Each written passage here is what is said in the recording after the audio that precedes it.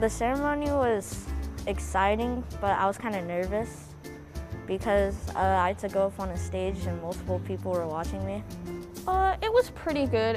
It was kind of shorter than I expected, if I'm being honest. I think overall it was fun. Thank you for studying hard this year, and congratulations on a great school year. Parents, thank you for entrusting the faculty of Arnn Elementary School and our great DODEA partners in working through all the challenges that we've had over the last couple years with coronavirus in the environment. And so we're exceptionally proud that we could have you here today as a part of the ceremony.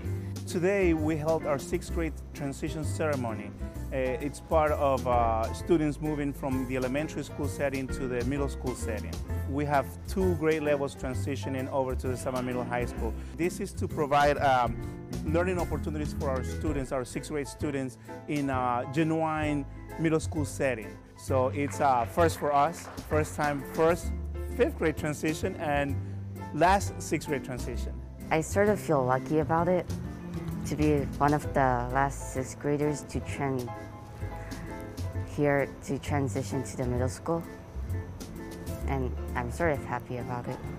It's definitely going to be busy because it's all of the people from like a couple places. I feel happy, I guess, because now all the 6th graders get to go to middle school. So then there's more people at the middle school. So more chances to find friends, I guess. Well, to explore and learn about themselves, not just learn the subjects, but learn about themselves, because they begin to explore different types of subject areas.